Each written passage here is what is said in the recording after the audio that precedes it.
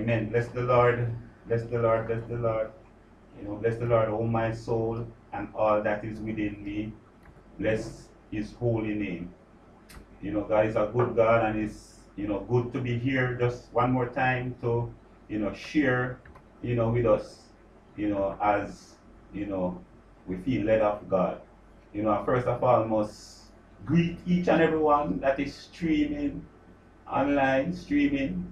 Amen. And, we pray God richest blessing upon you all. I want to extend apologies for Bishop Daly. Something urgently, came up, and it was really, really urgent, and he had to, attend to it. So tonight I'm just going to fill in for Bishop. And as you know, he has been dealing with, relationships, and he has gone into, a whole lot of what the Bible says about relationship. But tonight we want to look a little bit at relationship also, and we want to deal with communication in relationship. But before we go any further, I just want to invite us to just bow our heads while I open in prayer. Father, we thank you tonight again for your love. We thank you for your mercies. We thank you, God, for your blessings and for your grace towards us. Lord, it's indeed an opportunity, mighty God, to be here sharing, to be here listening, and to take your words, Lord Jesus, and apply it, Lord God. We ask, mighty God, that as we go into scriptures tonight, as we discuss matters pertaining to relationships, we pray, mighty God, that you will bless, that you will help us not to resist, but that we will take that which is said and apply it, God, that we might have better relationships. We thank you again for being in our midst, for where two or three are gathered, touching anything concerning you, you will be in the midst to bless. We bless your name one more time as we give you thanks in Jesus' name. Amen. Amen. So we want to look a little bit at communication in relationships. And Bishop has been dealing with, relationship. And one of the things that he said, a couple of weeks ago was that when God made Adam, and Adam was there tending to the garden, he said that it was not good for a man to be alone. So this was now after God made everything. And when he made it, he looked and he said, it was well done. But then when you look over at man, Adam was there, Eve was not created as yet. He said that it was not good for a man to be alone. It then tells us that as individuals, we are social beings. We need somebody to relate to. We need somebody that we can talk to and that we can share. And, it therefore means that relationships are important. And I support Bishop, 100%, as he deals with matters pertaining to relationships, because it is extremely important, right? So as we look tonight, we want to, focus a little bit at communication in relationships. For a relationship to exist, there must be communication. If there's no communication, it is kind of hard for you to develop that relationship. I know that the Bible says when after David slew Goliath and he came to Saul's house, Jonathan looked at him and immediately their soul was knitted. There was a bond, there was a friendship from that time between David and Jonathan. But in most relationships, we are going to find out that it is going to take communication. It's kind of hard now for us to just look at somebody one time and kind of have that soul bonding. There is going to have to be some amount of communicating among individuals before individuals kind of let down the guard that they have and allow you to come in their circle, or allow you to get in their circle. But at the end of the day, communication must take place. And it's after communicating for a while then individuals will become more comfortable and will let down their barriers and their guards to accept you within their circles. So communication is important in relationship, and it is important in any relationship, and I can't overemphasize, right, how important communication is in relationship. Just doing a little bit of introduction. To have a successful and healthy relationship, there must be good communication. For example, if we take our relationship with God, for us to have a good Christian walk, for us to have a good relationship with God, there must be communication, which means that we are now going to have to spend time and talk with God. We are going to have to set a time apart, and we know that this is the time that, you know, the Lord meets me at this place, or this is the time I meet the Lord at this place, because there is a communication that is going on, right? So for us to have a good relationship, there must be communication. If we're going to have proper communication with our spouse, our relatives, there must be good communication. You're going to find that siblings will have a kind of tension between them.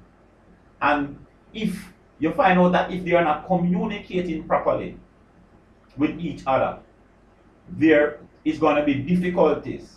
Brothers and sisters in Christ, if we do not get the communication thing right, you're going to find that among believers in church, brothers and sisters in Christ, you're going to find out that, you know, there will just be animosity, and we can't agree with each other because of the lack of good communication. So if the communication is right, then you're going to find out that basically all relationships, whether it be with God, whether it be with relatives or spouse, brothers or sisters in Christ, or whether it's just a friend, you know, a classmate, you're going to find out that it is important that we get the communication part right. Communication spans across all spheres of marital relationships. When we talk about finance between couples, finance is also one of the issues that cause divorce and cause breakup in relationship, you know.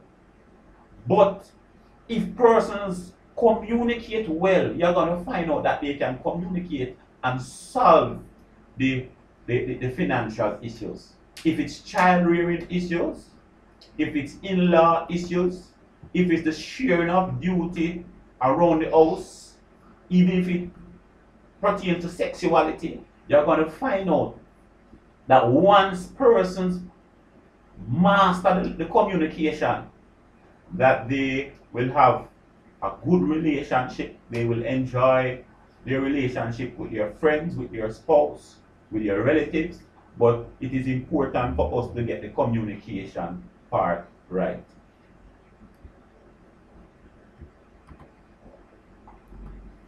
Lack of communication.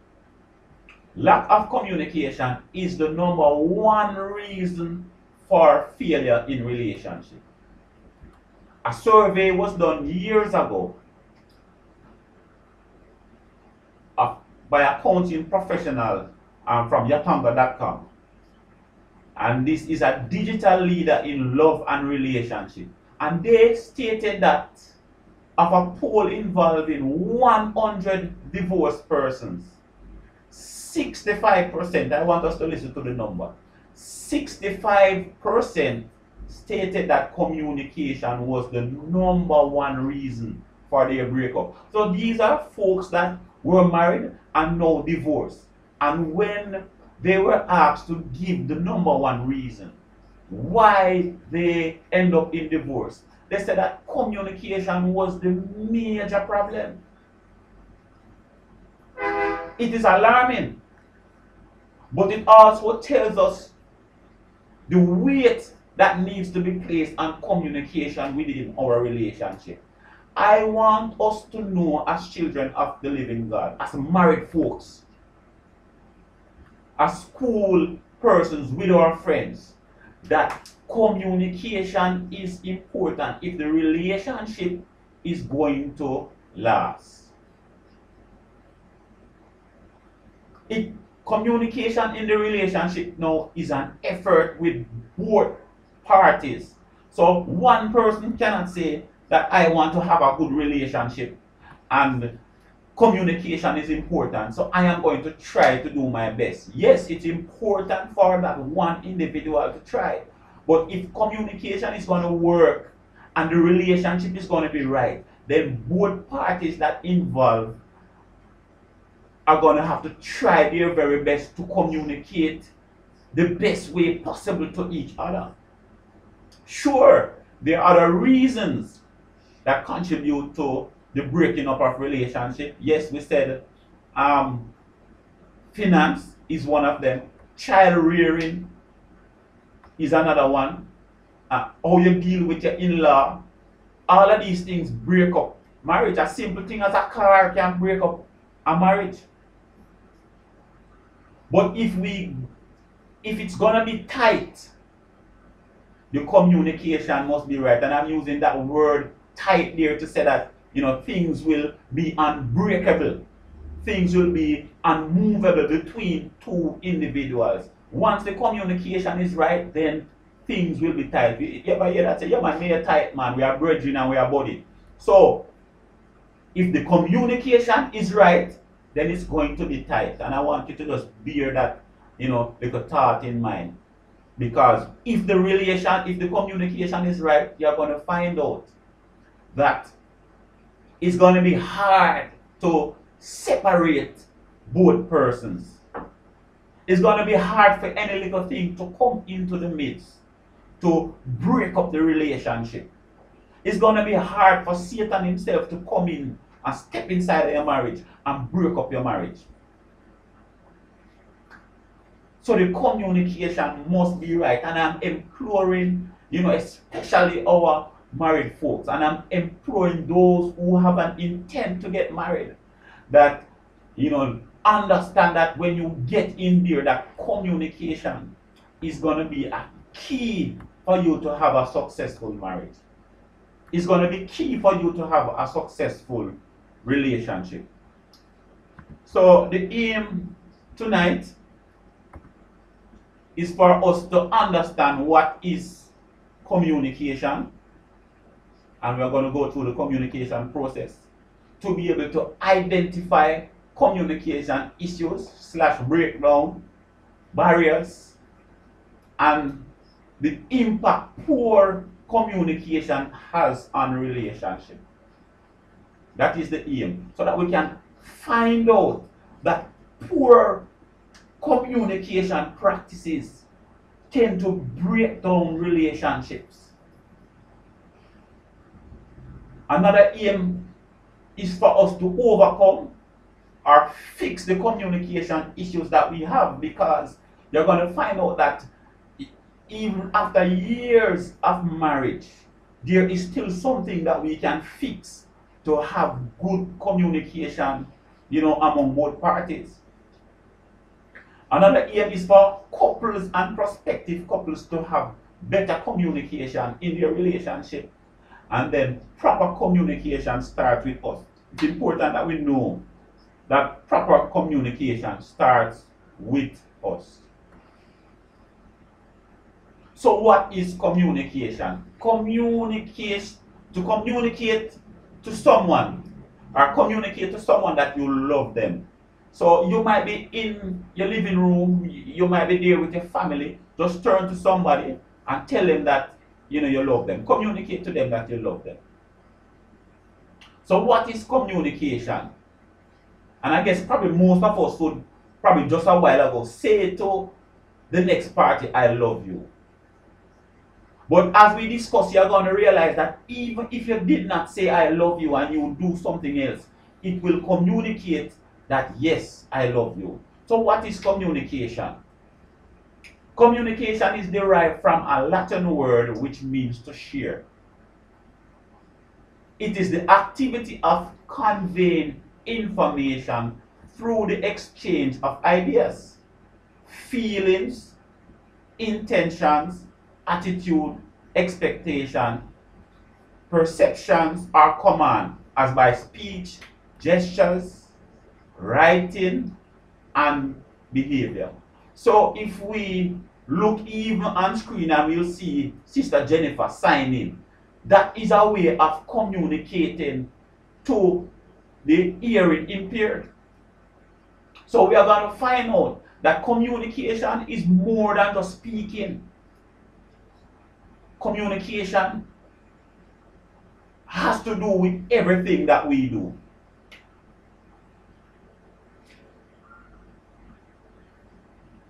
Next slide.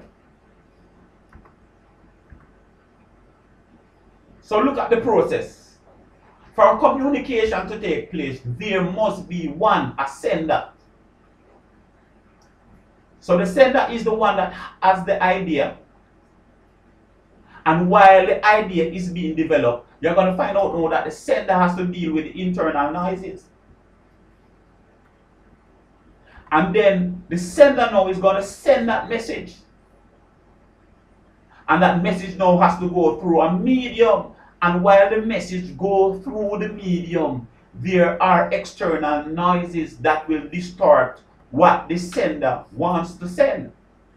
And then there is the recipient that has to now take that message and try to decode it so that he can understand the message.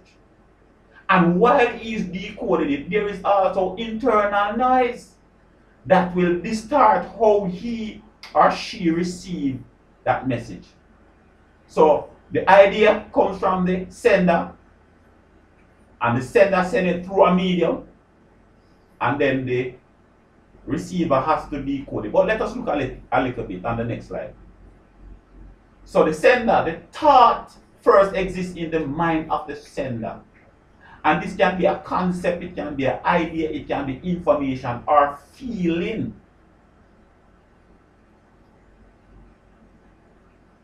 The message now is then, so the feeling that the sender feels, the information or the idea that the sender comes up with, he now then sends that message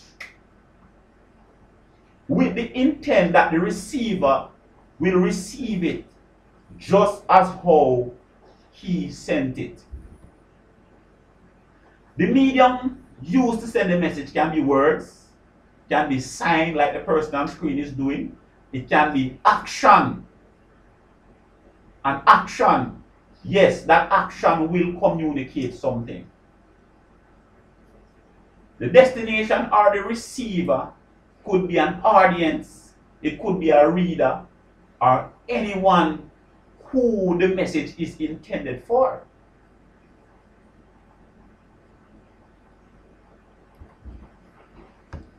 So note, because the medium can be words, signs or action, anything can communicate something to the other party, especially in marital relationships. So let me say that. Because the medium can be by words, signs, or action, anything can communicate something to the other party, especially in a marital relationship. In some social relationship, you're going to find out that some persons will overlook some things. But in a marital relationship, it is kind of hard for some folks to overlook some things. And anything you do, you're going to find that it communicates something. You are always communicating something to your spouse. So married people, folks that intend to get married, you are always communicating something to your spouse. If you say something, if you don't say something, if you smile, if you don't smile, if you look, if you don't look, how you dress to go to bed, you are communicating something to your spouse. Married folks,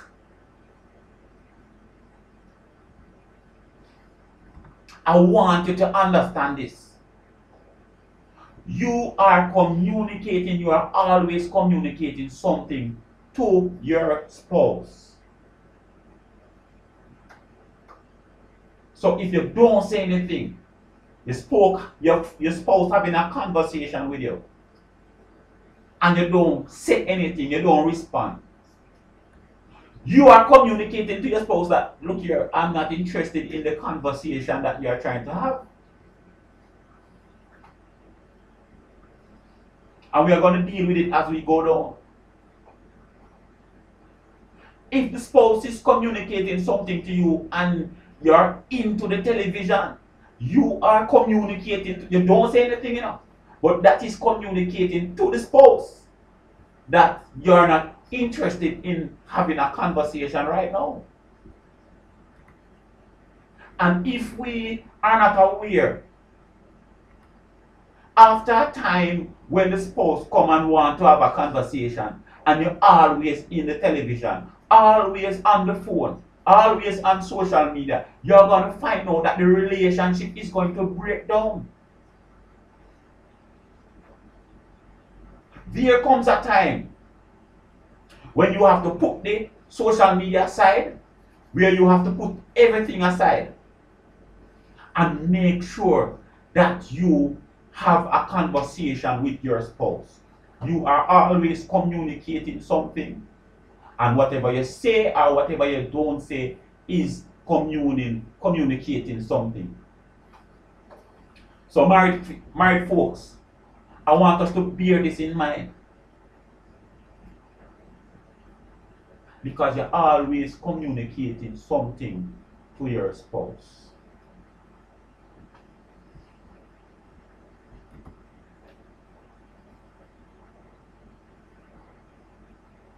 So you're always communicating something to your partner. And listen this now, because you all know it, you know. Your actions speak louder than your words. Your actions speak louder than your words. So you might say, I love you with your mouth. But at times your actions communicate something else to your spouse. But how him say him love me and him keep on doing that? How she says she love me and she keep on doing that? That is not love. She can't love me and keep on doing that. He cannot love me and keep on doing that. Because our actions speak louder than words. We don't have to say something to our spouse to communicate something to them.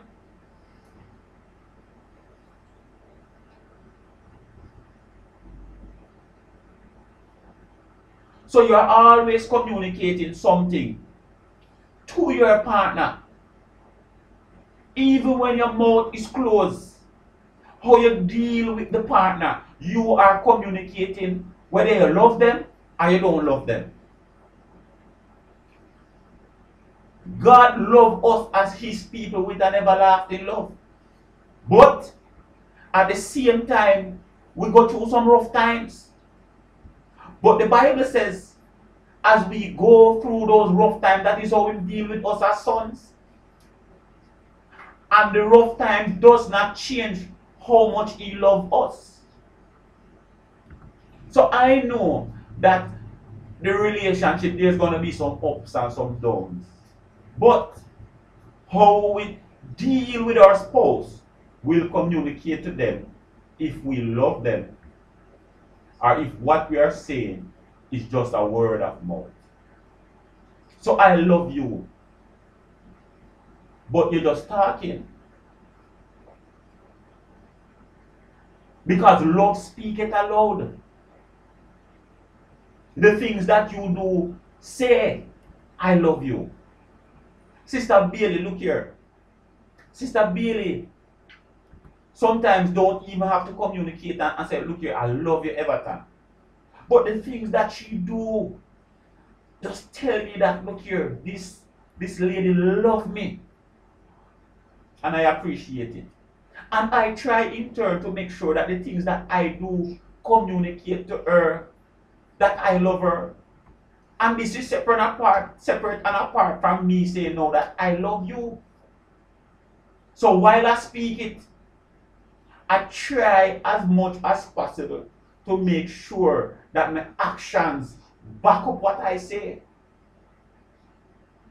Your action is so loud that it blocks out what you're saying. And if we're not careful as married folks, we're going to find out that as we speak, our action is communicating something else to our spouses. So communication goes through a medium from the sender to the receiver, and it goes through a medium. This means that there is some amount of misinterpretation that will take place, and the true intent of the sender is misconstrued. So the sender might send a message. The sender might send a message. The recipient then translates the words or symbols in a concept or information that he or she can understand. But sometimes it is affected by the current temperature and state of mind of the individual. So sometimes the sender sends a message, and as I was getting ready to come, something came up in mind, you know, that happened last week between me and Sister Bailey. And Sister Bailey don't mind when I talk about, you know, me and her. So look here, I came in and I said something to her. But the response that I got, or should I say, how I interpreted the response, was not what she intended. I don't recall exactly where my state of mind was. But the following words that she said helped me now to better understand that what I decoded from the message was not what the sender intended. So you understand how it works. The sender might send a message, but because of your state of mind, because of the rough day you had at work, it just comes across, you interpret it a way in which the sender did not mean any at all. So we must understand then that the temperature, the state of mind, it is what we call communication distorters, and they will distort the real intended message. It therefore means before we even interpret, or if we think we are going to interpret what the sender did not mean, we have to ask a question. And this is why feedback is now important, because we have to now ask, is this what you are really saying? And then you explain to the sender what is it that you interpret. The sender will now send another message and say, no, that is not what I mean. This is what I mean. Sometimes it's how we communicate. Sometimes it's our choice of words. But at the end of the day, we are going to find out that feedback. Don't just run away with the first interpretation that comes to your mind and say, this is what, how is she supposed to say that to me? I am the man of the house. No. But if you don't interpret it right, and you feel within yourself, because you have been with this person for years and you know how the person operates, you must know that, look here, I think I'm interpreting this message in the wrong way. So let me know. Ask a question. to get a feedback to find out if this was the real message that was intended. And I tell us that if we practice some of these things, we are going to find out that our relationship will be much better. And while I talk about feedback, let me just follow as I feel it here. You see, it's important, wives, and it's important, husband, that we give our husband feedback, that we give our wives feedback. What do you mean by feedback, Brother Bailey? When we deal with systems in engineering, one of the things that help us to know that the system is working correctly is feedback. So we use temperature gauge, we use sensors, and we use other things to get a feedback to see if the system is working correctly. You get where I'm going? So if there comes a time you must get a feedback. Honey, is there anything else? It's communication too, you know. But this time you ask the question, honey, is there anything that I should be doing that I'm not doing?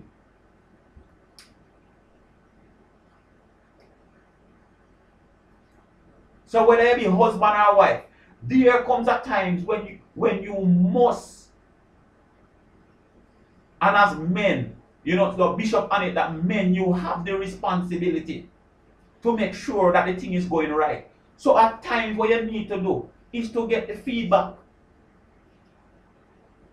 Honey, how am I doing thus far? Is there anything else that you think I should be doing that I'm not doing? Is a way of getting our relationship right.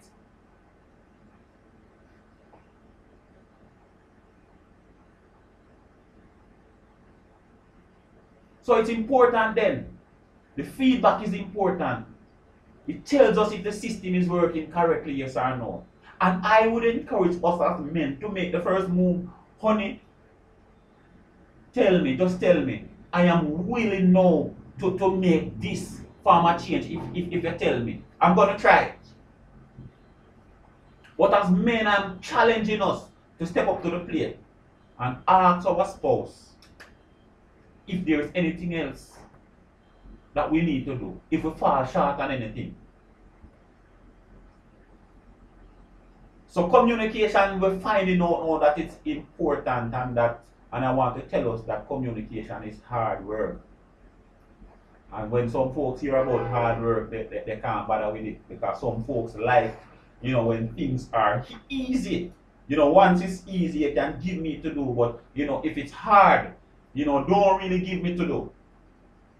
But I want us to understand today that communication is hard work. Communication in relationship is hard work. Why?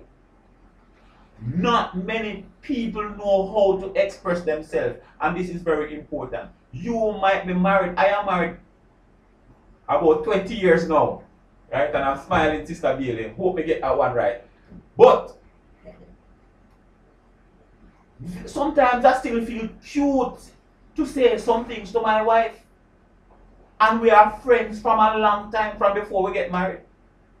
But sometimes I feel a little bit cute to say some things. So not many folks know how to express themselves. Especially as us men. We don't really know how to express ourselves to our spouse. Sometimes men are afraid to say, I love you. Because if he say I love you, he don't feel like he much one, he don't feel like he's the man. I know a guy that was in a relationship with a young lady for probably about 5 or 6 years.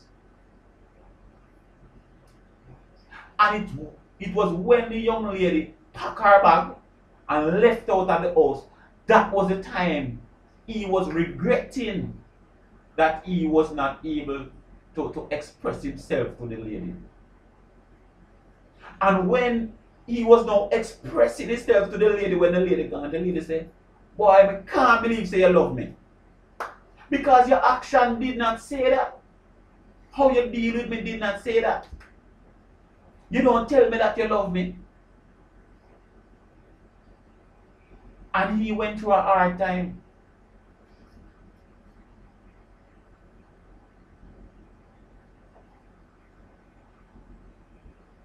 Hold on what the use entail.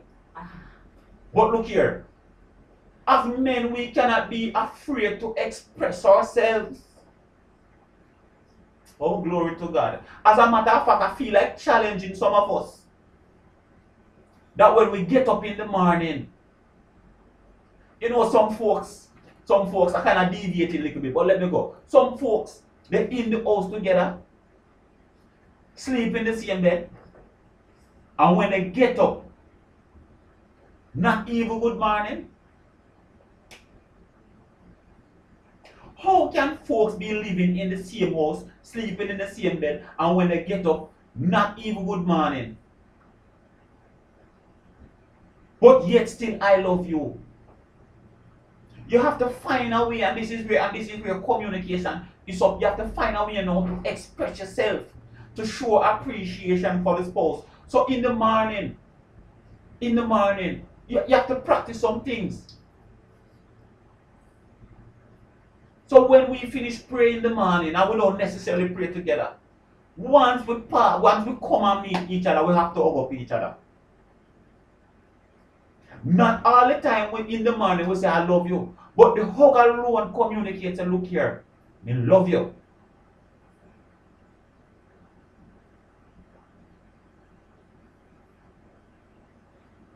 It's just some simple things we have to practice, you know. And if we practice these simple things, I am telling us, brethren, that some of the problems that we have as married folks is because we're not practicing good communication. We take some things for granted.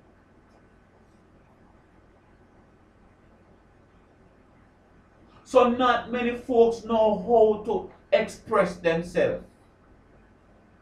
And that is why communication is hard work. You're going to have to know, come out of your comfort zone. You're going to have to come out of your comfort zone if you want the thing to work. So if you don't know how to express yourself, practice how to express yourself. And as men, Holy Ghost, sometimes we don't even want to say we're sorry. So after we see the situation and we know that is we wrong, we're too macho. Don't know how to express ourselves because of our macho-ness, if there is such a word. And we fail to say, I am sorry. But make the wife do something wrong.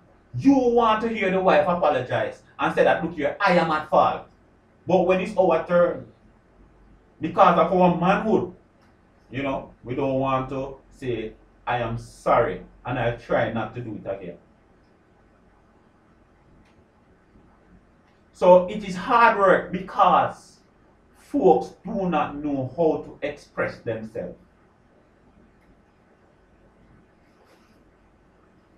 2, it is hard work because people sometimes tend to think negatively.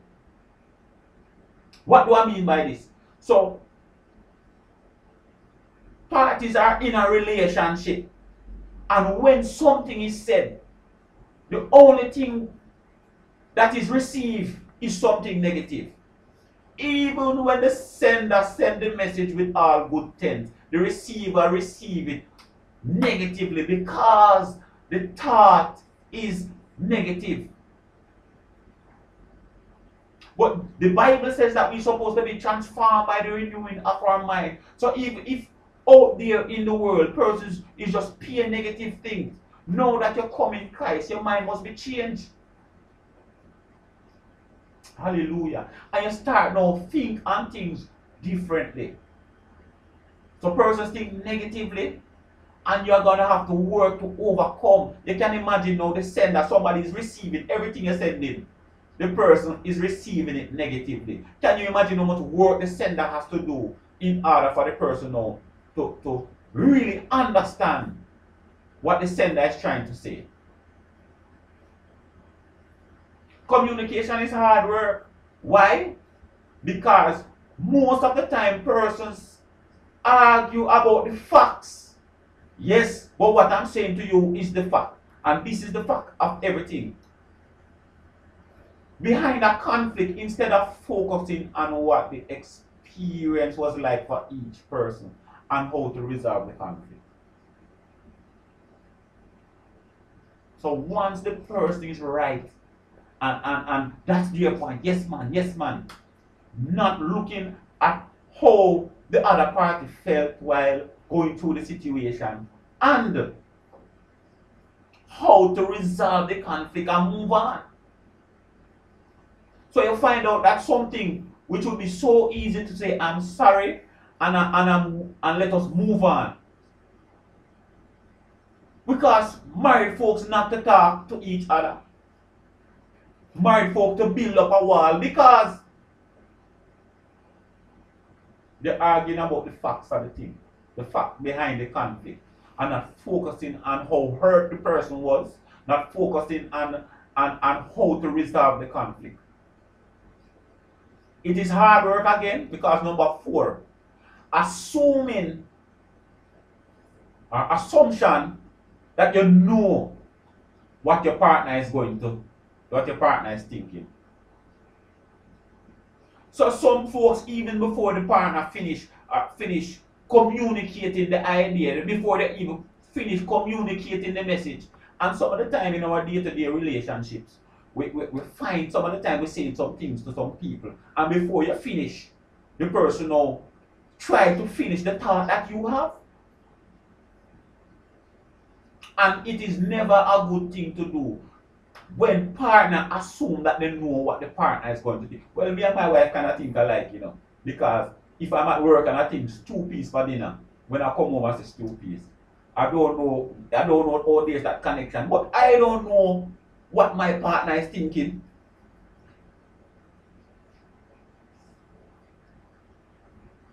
So I have to allow her, and we are going to deal with it. I will now have to allow her time to communicate what she's saying. And if I don't understand it, I'm going to follow up that with a question to make sure I understand before I give a response.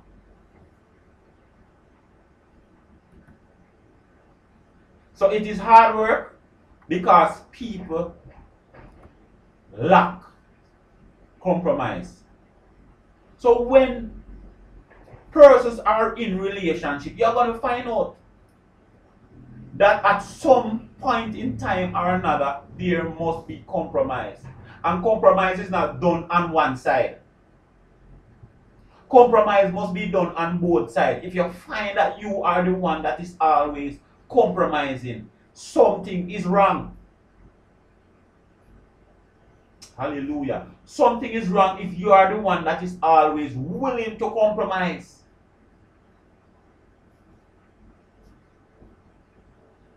So it is hard because folks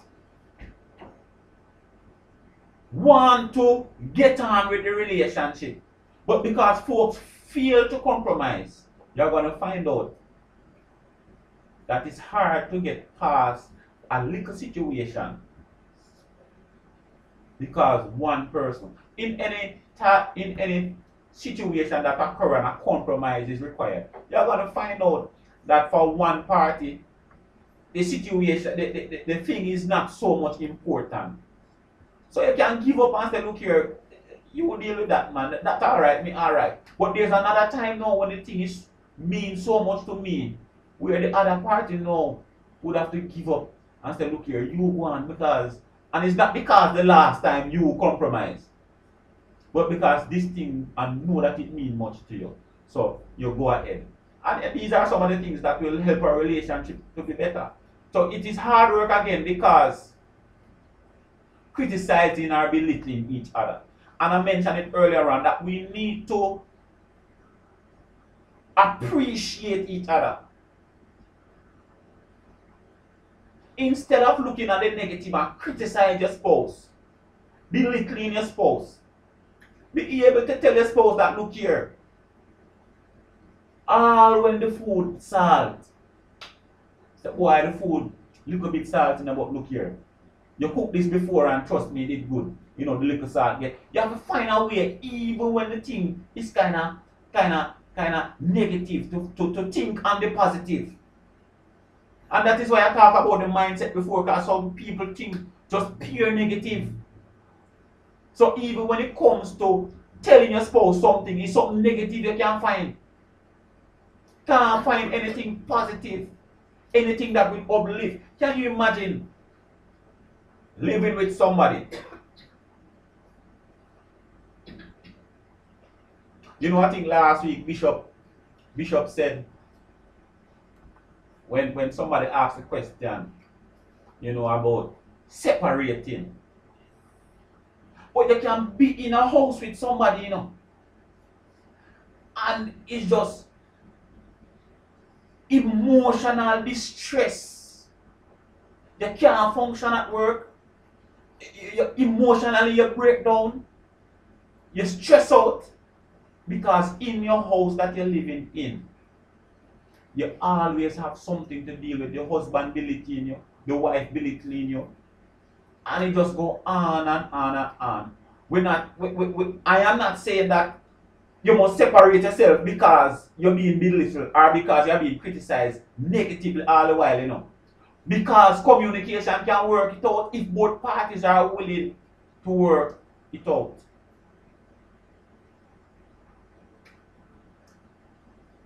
But don't just sit down, wives. Just sit down and say, boy, look here. Me have to take this. No, you don't have to take it. Talk and make the husband know that, look here. I am feeling hurt because you keep on doing this thing. And you notice our kind of statement, right? I am feeling, you're expressing your feeling. And we're going to go down to that a little bit from this. But I am feeling hurt because I am being constantly criticized. I am being constantly belittled. And I don't feel good about it. Communication is hard work because when two parties come together in a relationship, and I want you to learn this, young couples, two parties come together in a relationship, you are from different backgrounds.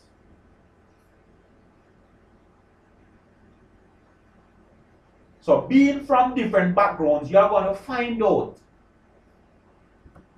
that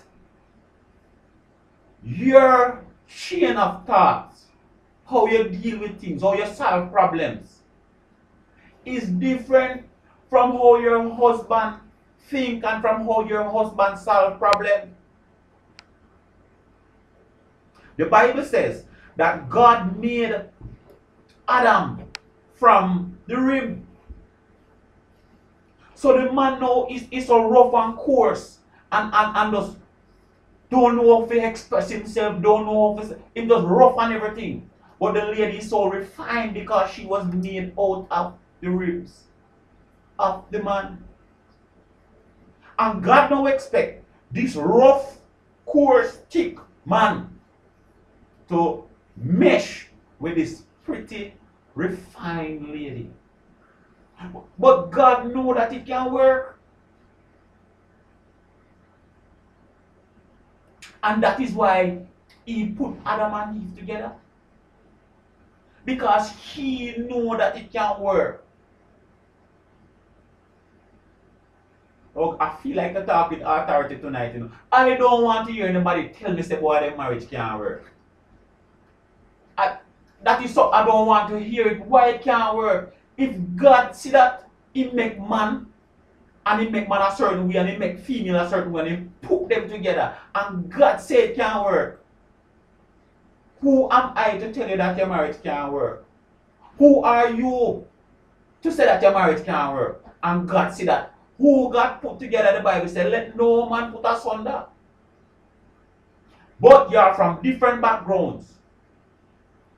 And you spend your life from 0 to, let's say you get married at 23, 24. So all that time, you have learned things a particular way.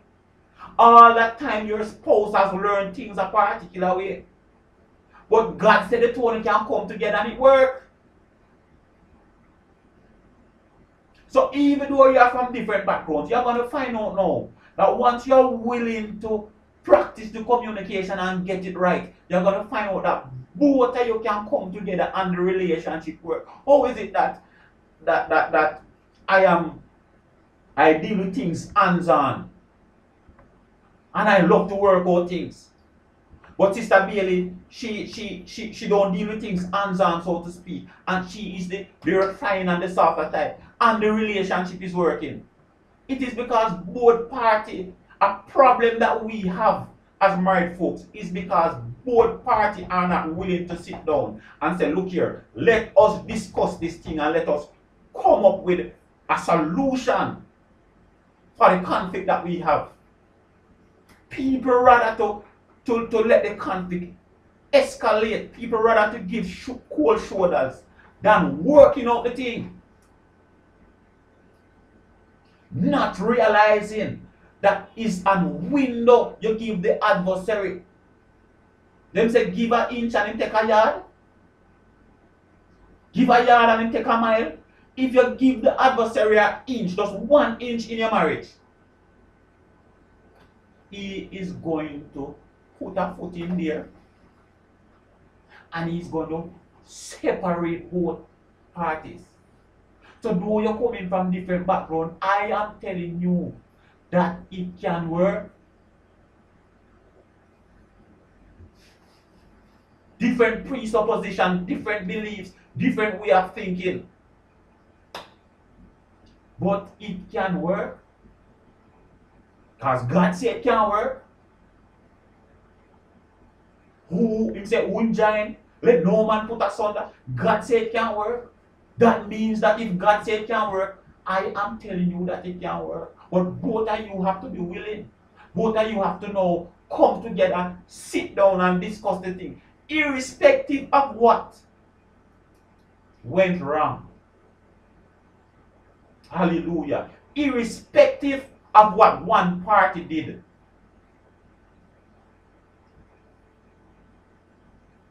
It can work. Jesus said you're supposed to forgive your brother 70 times 7. And some people say how much time that. But I guarantee you that God has forgiven us more than 70 times 7 already since we start serve God. And He's still forgiving us. Forgive us our trespasses as we forgive those who trespass against us. Hallelujah. I feel I'm talking to somebody tonight. So look here. Both irrespective, I don't business under the Holy Ghost. What anybody do, I am saying that if both parties make up their mind and say, look here, it can work, it can work. Do you come from different backgrounds. So you're going to find out that communication is hard because you come from different backgrounds. And you're going to have to now find out that between 6 months to probably 2 years is probably going to be some of the most difficult times in marriage, because that is the time now both of you rubbing together and getting to know each other. Because see me and come live with me, it's two different things. So when you're in courtship, you don't see certain things. You don't see that the man take off his clothes, you just come in and take off his shirt and leave it on the settee. And that not taking up until him go and wash. If you tell him that, look, you're coming over, but you're carrying a friend with you, him go and clean the place, so you're not going to come see that. But you see, when you're married to him, he's not going to take off the shirt and leave. He's not going to take off the shoes and leave. Hallelujah. How is it that you're going to deal with that? Different background. You know are used to. You take off your clothes, you drop it in the basket. So though you're from different background, you're going to find out now that this communication can fix that. And after a time, and it's not going to fix in a day. So get that out of your mind. It is after a time that He's going to use the basket and put the clothes in. He's going to take the shoes. So I have a little man cave, right? I have a little man cave. So when my wife come up on the man cave, I don't want her to move anything. If she move, me watch if she move. Don't move nothing. You're going to the man cave for something, just leave the man cave as you see it. Because if you don't see it, it's not going to make noise. But look here.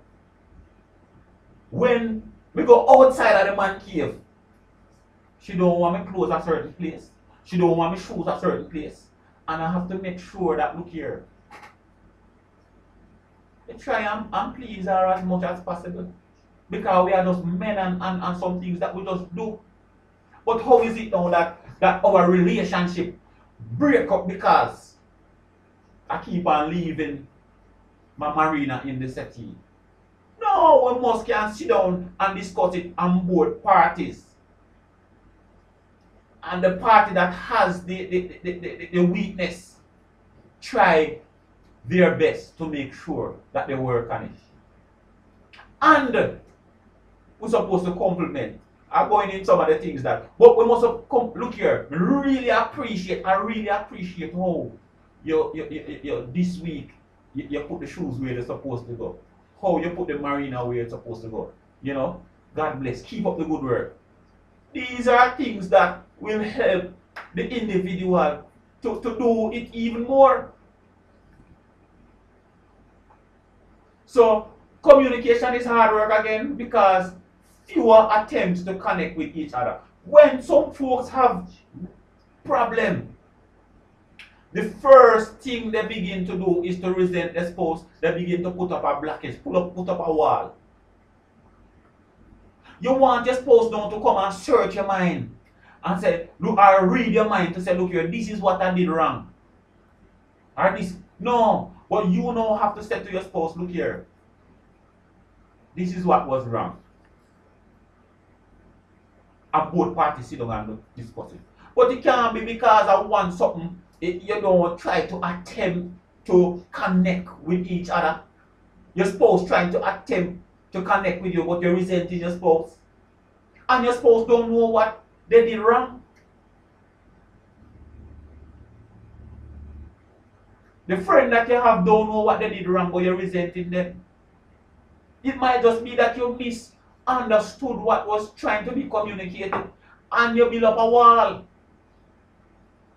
It's important for us to communicate these things so that individuals, when we sin, God talk to us, you know, it convict us through the Holy Ghost. So if you feel a conviction and you don't repent, something wrong. So if your party do something, just communicate and say, look here, I don't really like, you know, this. I feel away how this thing was done. And see if the thing can fix. Next slide. But we must understand that, you know, these are some of the things that will make communication hard work. It is hard work. That is why, to get it right, if we get it right, it is going to be tight. If we want to be tight, we must get it right. In a relationship, communication allows, listen this, it allows us to, one, share our interests. It was not good for man to be alone. So what? Adam wanted to, he couldn't talk to the animal then. So you want somebody know way that you can express yourself to. You want somebody that you can talk to. So in a relationship, and this is why we must get it right. It's hard work, but we must get it right. Because in a relationship, it helps us to share our interests. So my interest is basketball. Thank you, Sister Bailey. Now Sister Bailey knows that LeBron James is my favorite player. But she don't watch basketball. But what she don't know, she spend the time to know. Some of the time the match go on, she come and she stop. And she say, Everton, oh your side. But other interests that I have, I can share with her and I can talk to her about it. It's a place that you can share your aspirations.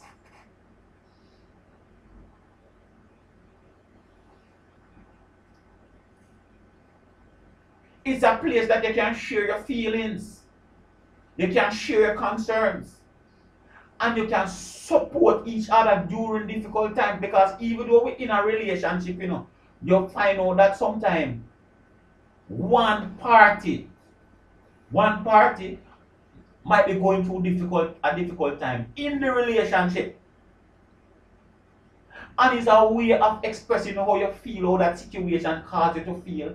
And it's a way now of the other party supporting you.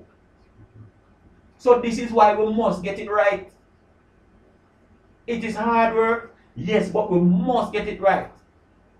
So few people bring strong and effective communication into their marriages. It is not something that is innate. So good communication is not innate. But it can be cultivated and developed.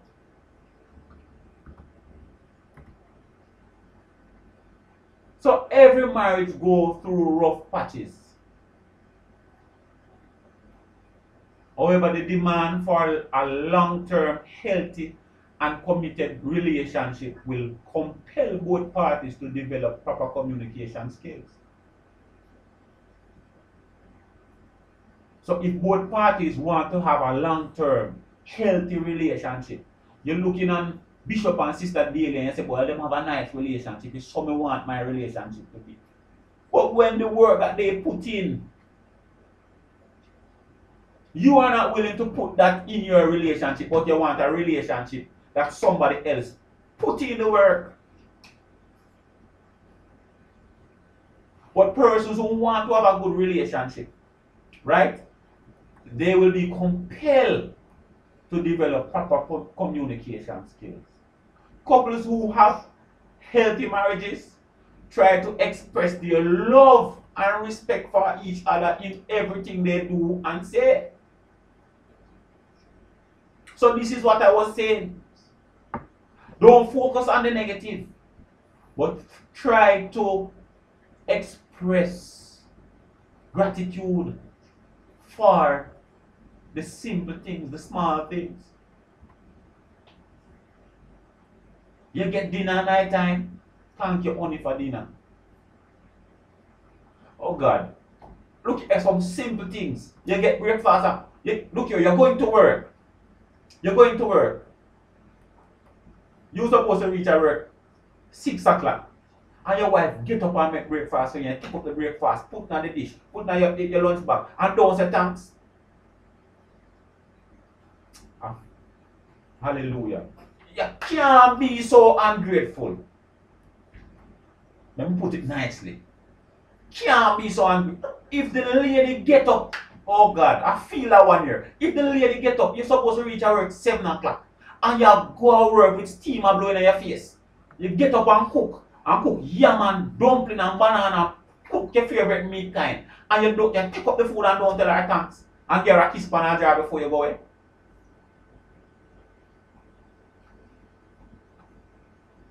We are not grateful if we do that. Try not to talk how I'm feeling. We are not grateful if we do that. Some men, I'm challenging us, man. When you come home at evening time, and when you come home, Lord Jesus, look here. I couldn't tell you this, use this medium to tell you some of the things. But I regularly tell my wife, so look here, you need to open a restaurant. Yeah, I'm full of lyrics. I tell her, I said, look here, you need to open up a restaurant. Because when I buy lunch I work it nice so. And when me reach home, and steam are blowing on my face, I say, honey, me thank you. Thanks for dinner. Mighty God, look here, man. Look here. Look here. As men, we need to get it right, man. We need to get it right.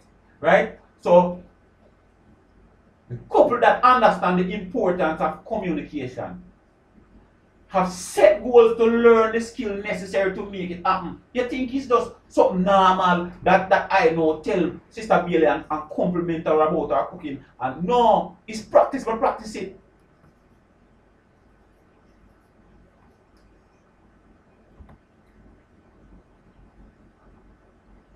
So, is she also my time when she come to church? And when I make food? I say, yes, you look nice, you know, baby. She can't read my mouth. I say, yes, you look nice.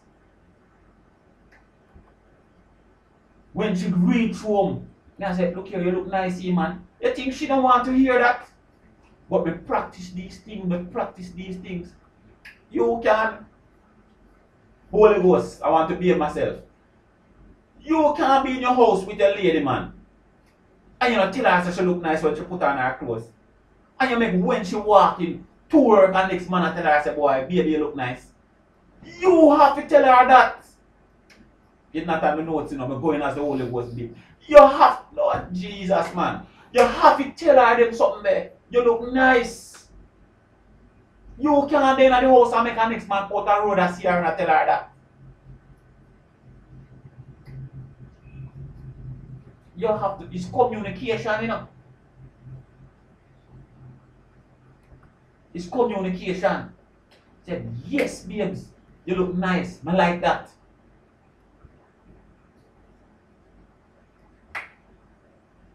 What is necessary, man?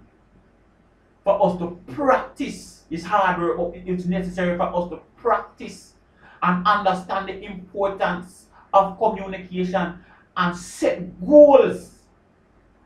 Set goals. I am going to compliment my wife. I am going to compliment my husband. I am going to compliment my children. I'm going to be forthright with them. If them do bad, me tell them say them do bad and that is unacceptable. But we have to compliment them. Compliment the children. Compliment your spouse. So look here now. Take time to talk to each other. Hard work, but this is what you have to know. So this is something I practice because I understand how important communication is. So this is what I do. Is when I come home, I'm going to say, good evening.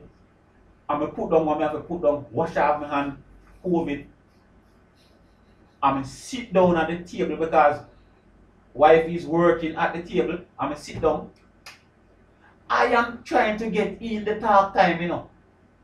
Most evening, I'm not going to tell you every evening, but most evening, the mistake that we make as married folks, the only reason why you love the person in the first place is because you spend a whole lot of time talking with them. When I met Sister Bailey, I never liked her for married to her. She did not like me to marry to me. But then we start talking. And we don't understand how powerful communication is. And once you start talking, you start talking, you know what happens? You start develop feeling. We understand, we see how powerful communication is now. You're not going to look on the person that doesn't like them. But talk to them today. Talk to them tomorrow. Talk to them next week. And then you start talk to them. Eventually, you develop feelings after time. But me I say, I like that girl, yeah, man. Me I say, sister, I like you. But when me just see her, I never like her that way there. She was just my friend. But because we start talking now, and because we start talking now and we start calling each other on phone, eventually now, something developed in my heart. And because I know the power of communication, I know practice that when I go home and telling us as men, the reason why we have some problems in our marriage is because we move from the first principle things. The things that get the feeling that we about the individual. We move from that. So now, we take it for granted we're in the same house. So because we're married now and in the same house, I don't have to come in and spend some time, 1 hour or 15 minutes talking to you. And that is where enough of us went wrong. Many folks who have problem right now, that is where you're gone wrong. I am telling us right now, those who have who mean their marriage well, those who mean the relationship with your children well, spend some time and talk with each other.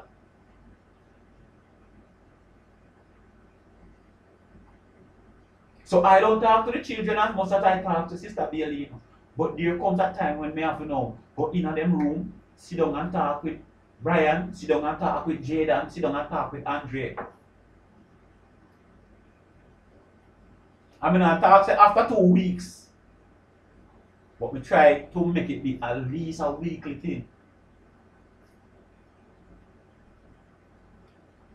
But we have to talk to each other. And that is where many folks, Almighty God, have gone wrong. Because they think that now that they're in the same house, they don't need.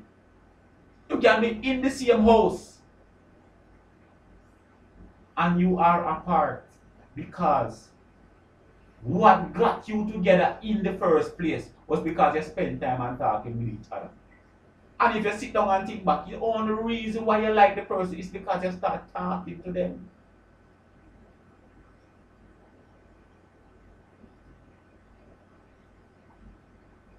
So now we getting an understanding of the power that lies in communication. It is hard work, but you have to make the time to do it.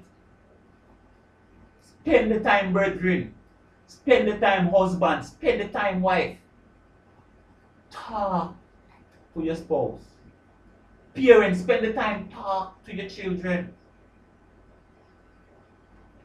And spouse, if he come to you and talk to you about the same thing 100 times, listen to him. Look here, I don't know how God do it, you know. For somebody living together 20 years, what is it that you're going to find to talk about?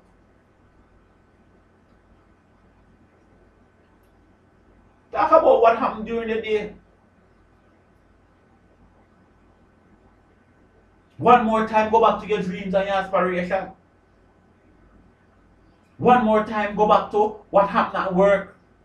I can tell you some of the names of some of the people that my wife working with.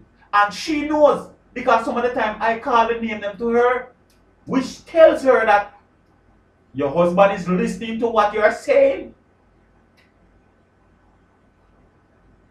On many occasions I do it, I call the name. What about such and such, such and such?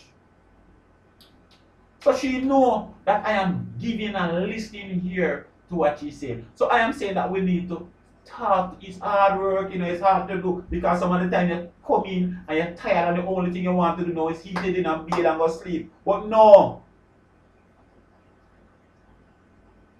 While your husband is eating, ladies, sit at the table and talk with him.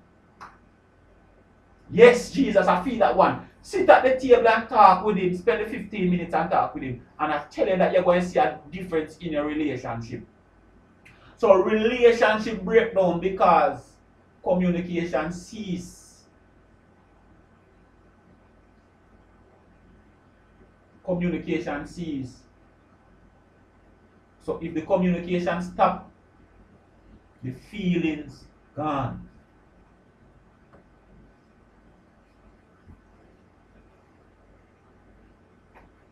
We need to communicate clearly to avoid misunderstanding that may cause hurt, anger, or confusion. And this is why it's important that we need to know how to express ourselves.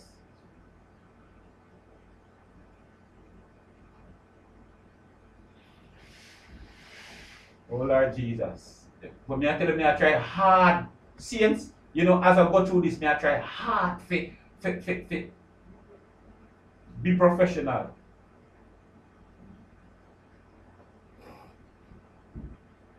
We must try hard to avoid the misunderstanding that may cause hurt, anger, or confusion. No bother with the name calling, man. You can't have your wife and call her girl.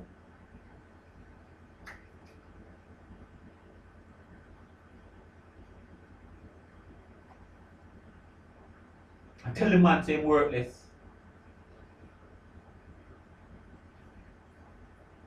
But how is it that we can express what is in our heart in love? So we need to communicate clearly. Next slide. We need to communicate clearly so that we avoid all of the hurt and misunderstanding. If you want to communicate better in your relationship, then you have to, one, make your case, state your ideas, listen and understand your partner, and build a strong foundation. Alright, so let us go now and look at make your case. You know, with time far gone, but let us look at making your case. We must learn how to make our case. And what do I mean by, when I say learn to make our case? We must learn to say what we mean. One, when we're making our case, the first thing we need to do is to learn to say what we mean. Sometimes we expect our partner to understand our hidden meanings. But wishing or relying on this isn't fair to your partner or effective. So your partner is not a mind reader.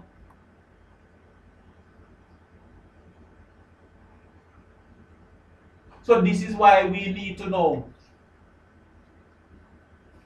Try to explain what is it that we are saying, or what is it that we want to say, so that the partner understands it exactly as how we want them to understand it. No matter how well you know and love each other, you cannot read your partner's mind. I think I alluded to it earlier on. You can't read your partner's mind. So you must find a way to express yourself so that your partner can understand exactly what it is that you are saying to him or her. Instead, lay out your thoughts directly. And I want to tell us that when we lay out our thoughts, we need to, if you have to, write it down on a paper. Write it down on a... But Brother Bailey, me married how much years? Why do I need to write it down on a paper? If you are going to say what you mean, you're going to have to learn to construct your thought. And what is it that you want to say? And how is it that you are going to say it before you say it? When you make your case, provide concrete examples of what you mean, so your words make more sense. Don't compare.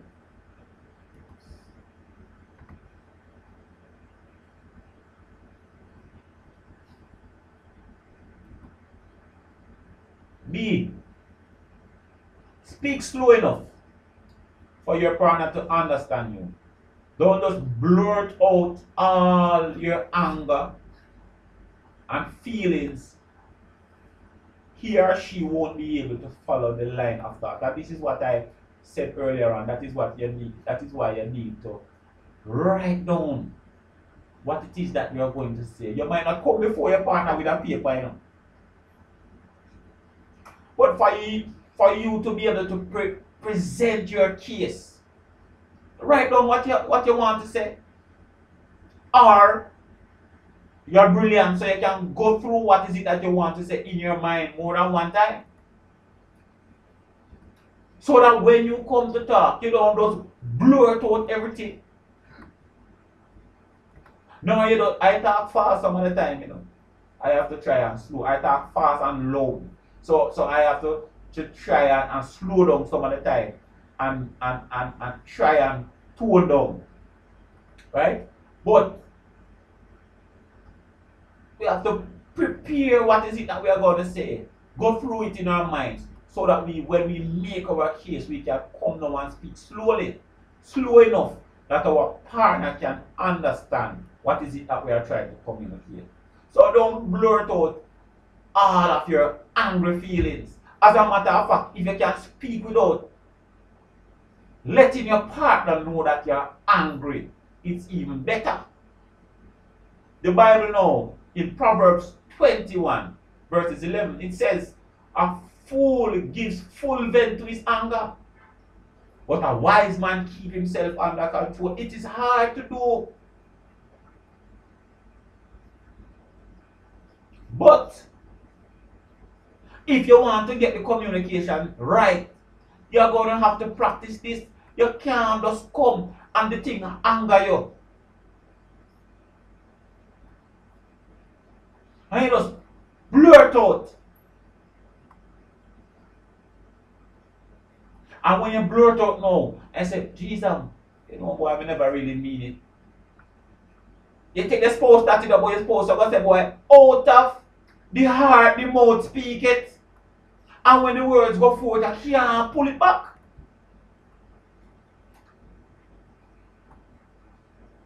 So a fool gives vent to his anger, but a wise man keeps himself under control. So it's important that we know that when we're making our case, because the thing that is happening, you know, is not pleasing to us.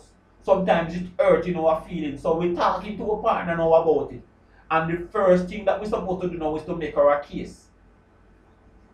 Because when I present this to my partner is now going to understand that I am making a valid point. If he is interested, if he is willing to work on it, or she is willing to work on it, and they are going to now look into what I'm saying. So if I don't want my partner to become defensive, if I don't want him to come to the same level of anger that I am, and if I don't want certain things to happen, then I'm going to have to remain cool, under control, level-headed, and be able to present my case.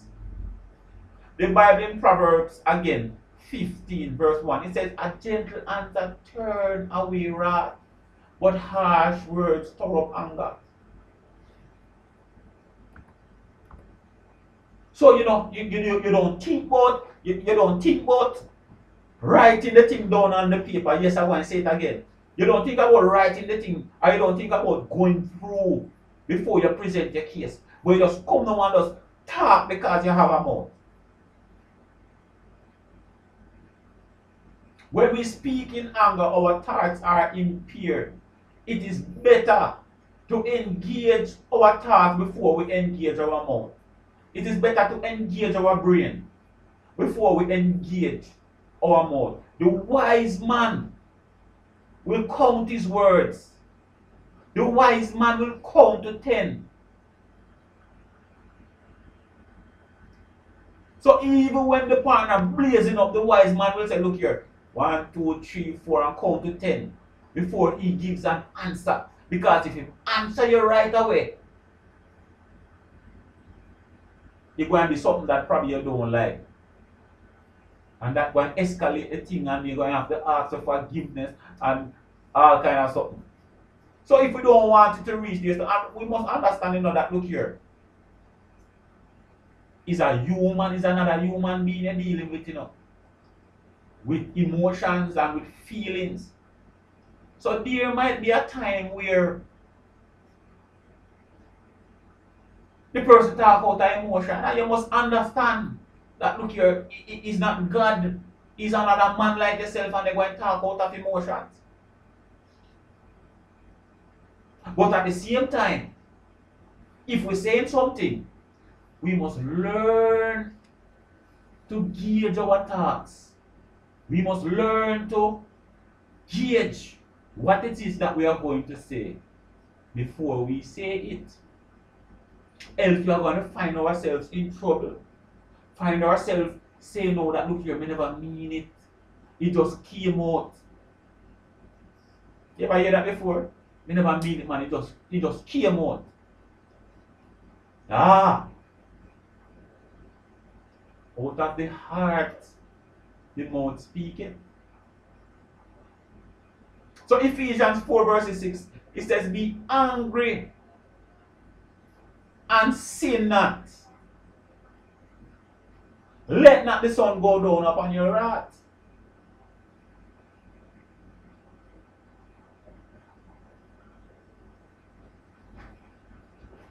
So we can't express ourselves properly in anger. It means then that we are going to have to find a better way of expressing ourselves. For years we have been expressing ourselves out of anger, not realizing that this is mashing up our relationship. So now we are going to have to find a better way of expressing ourselves. And I am saying to us that in order to make our case and express ourselves properly, we are going to have to think about what is it that we are going to say. How is it that we are going to say? We are going to have to choose our words correctly, so that we can now come and present our case. If I'm steaming now, it don't make sense to present the case now. Might as well I wait until I calm down. Wait until I become level-headed now. Then now I am able to express myself and my concerns after I engage my brain. Right? See, directly laying out our thoughts eliminate resentment and confusion about the motives.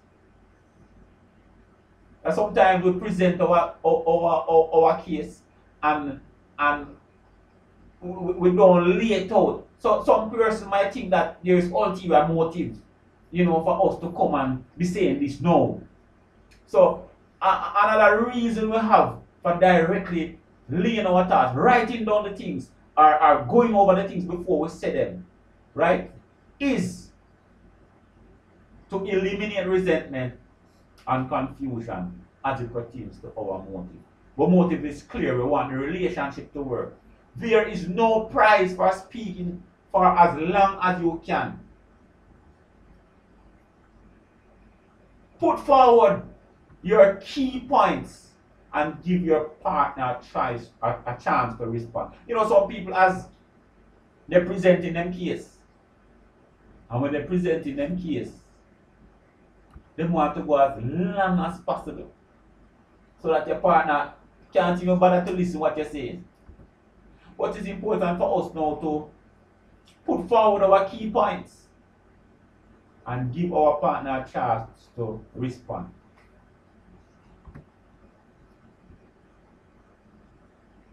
So don't keep talking until your partner is overwhelmed. Some people have this, once the partner give them the floor, no, they just talk and talk and talk and talk and talk and just keep talking until you mention so much things to your partner. No. But you want to express yourself. But don't go too long. Express yourself. That is why it's important for us to go over it through in our minds. If we have to write it down on paper, we write it down. But we want to be able to express ourselves in the shortest possible time, but making sure that our partner understands exactly what it is that we are trying to say to them. The survey that we made mention of earlier on also found that men and women have different communication complaints. Proverbs 21 verse 19. 70% of the expert survey said that men cited nagging and complaining as the top communication problem in marriage. Ladies, not because there is a problem. It means that every turn the man turn, they go and say it to him. You have to pick your spot and pick your time. How is it and what is it that you're going to say? You can imagine, I leave my shirt or I leave my marina in the chair. And even when we take it up today, the least little thing come up, I swear they left the shirt and the marina in the chair. I mean, always have to be taking it up.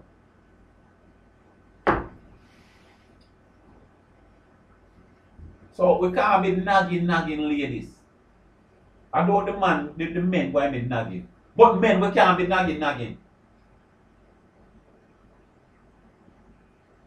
It is not good. We must learn to just pick a time, come together and have a discussion.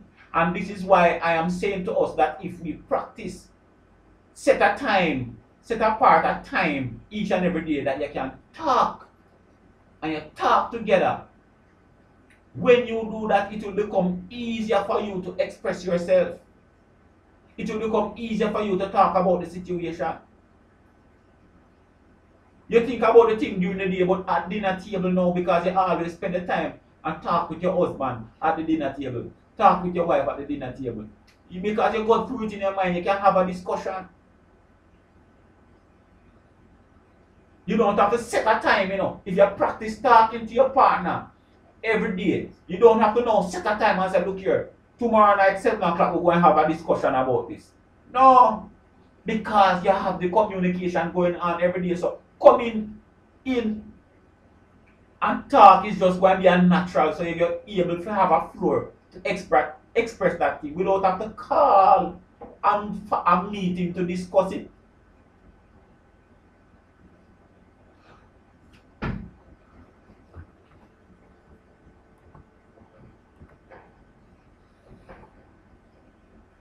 So 2, using the I or me statements. And this is very important. Don't start an argument or don't start trying to address the matter by accusing your partner of making a mistake. But I'm just telling how the thing goes, how you mean that I'm accusing him. Once you start the statement and say, you always, right away your partner begin to build up a wall. Because no one wants to be accused. And when you start the statement by saying, you always do that, you're accusing. Look here, you're talking about the fact, you know. Because if the person leave the shoes or the marina or something there, and you say, you leave the thing there, he know that he leave it there, but once you start the statement with you, the person feel like you're accusing them. And once somebody feels like you're accusing them, they build up a guard. And that person now will be less likely to listen to what it is that you have to say. Right away by saying you always. It's an argument you start. And enough of the time we don't understand why the argument start. All me I say to him is, he leave the shoes right there. So. But it's how you start the statement. And hear me now, I accuse you, how you start the statement. You see it? But look here. No one likes to be accused. So let us start the conversation without accusation. Instead, you can start the conversation this way. By using the I, me statement. By saying something like, I have noticed. Or lately I have been feeling. And I am going to tell you that it is best you use something that will express how is it that you're feeling. Yes, use something that will express how is it. Use a word. So I am feeling upset. I am feeling angry.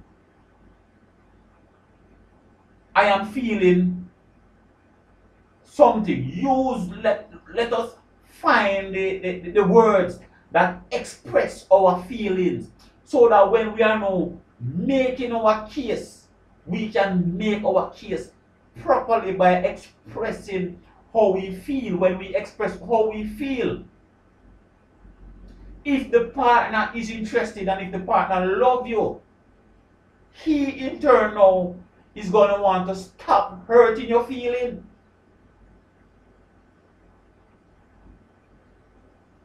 But, minister, I'm just going to make myself vulnerable if they mention me feel hurt or me feel disrespected. how you feel disrespected. But one of the feeling words, you understand what I'm saying? But use one of the feeling words to express how is it that you are feeling. If your partner loves you and if your partner is concerned about how what he is doing makes you feel, he's going to want to change that action so that you can feel better. But I guarantee you that if you start the statement by accusing the partner, you are going to automatically get resentment, you're going to get a wall build up, you're going to get an argument. So it's best for us to use, and yes, I try and practice using the I me statements in my relationship. It does not make me less of a man. It just makes my wife know how much I respect her, how much I love her, how is it that I want to express myself to her properly. So use the I me statement. Making the decision centered on your feelings will make your partner feel less like he's being accused and more like he is a part of a productive discussion. Even saying, lately, I have been feeling a little neglected. So it's more consideratory than you have been neglecting me. It's the same thing, you know. But it's how you say it. So the statement all the while say, look here, it is not what you say, but how you say it. Sometimes it's about what you say. Sometimes it's about how you say it. But I am telling us that we need to practice the using the I me statements in our relationships so that our relationship can, be better. Practice is practice. We said earlier on, communication is hard work. And if communication is hard work, then it's something that we are going to practice. Spouse, it's not going to happen overnight. But over time, if it is practiced. How is it that we can say to our partner, come let us pray? Because you see that your partner not praying for a while. But if you go to your partner and say, boy, a long time you not pray, they don't want to hear nothing from you even if you are talking the truth. So this is why, look, you're saying, this is why I tell you, you have to just plan in your mind. Plan and say, look, you are write it down and say, this is how I'm going to say it. So come, let us pray together. You will see that them drop off of their prayer life,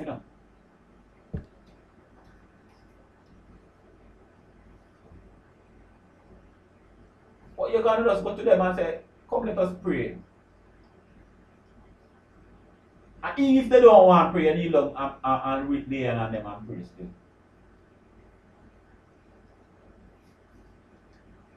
But let us practice to say, I feel, I believe, I would like.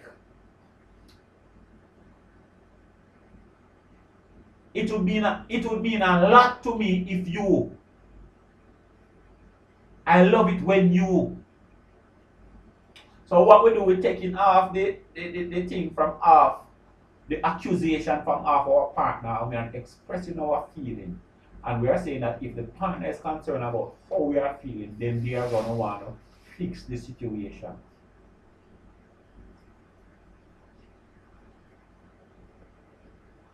Though you will be essentially saying the same thing through the I me statement, this soft blow delivery will make your partner less defensive and more likely to communicate openly. And that is what we are trying to do.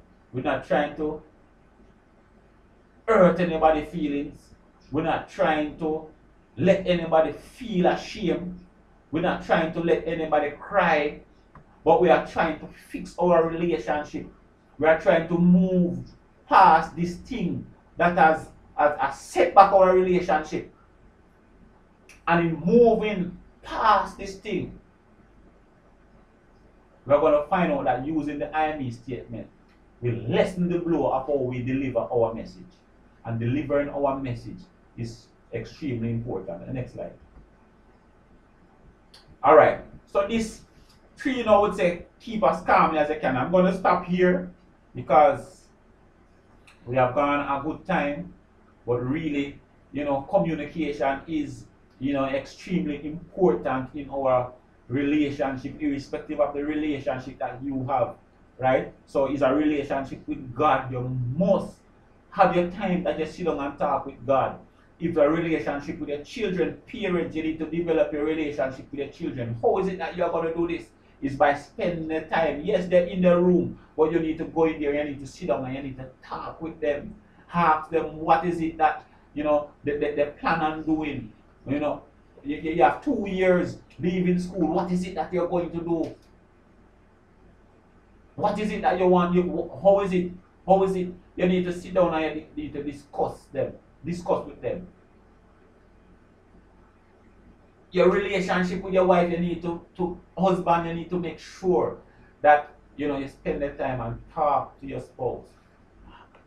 It is extremely important. You will not develop feeling for God. You will not develop feeling for a friend. You will not develop feeling for somebody that you're going to get married to unless you communicate. Communication is very powerful, and it's important that we keep the communication going if we are going to have a successful marriage, if we're going to have successful relationship, if we're going to have a good relationship with God, then the communication is important. If we're going to keep it tight, then we must get it right. If we get the communication right, then it's going to be tight. It's going to be hard to separate two people that communicate a lot. And I'm challenging us tonight as individuals and as married folks. Keep the communication going. God bless you tonight. By way of announcement, remember Sunday again, it's the second leg of Ignite. Our young people will be in charge of the service, and we're going to ask as many that can stream and support the service. Pray much for the service, right? So as you go into the weekend, pray for the starter, pray for the moderator, and pray for the preacher. Last Sunday was good. We get a good word, Sunday morning and Sunday night. But look here, fresh bread, Sunday morning. So we are asking us to pray, much for the service. Other announcement, Sister Pamela Garden, she lost her brother and she lost her mother. And we are going to ask that is Sister Jigo's wife. We are going to ask you to just keep the family in prayer. Right now, restriction is because of COVID, but we are asking you now to just continue to pray for the family. Then Sister, the funeral for the mother and the brother is tomorrow. So just bear them up in prayer. Then the Sister Rosalie Baker, passed on yesterday, and we're going to ask you to, remember the family in prayer, right? God bless us. Let us keep safe and continue to serve the Lord. Amen. Just bow your heads while I pray. Father, we thank you tonight for your blessings, for your love and your mercies one more time.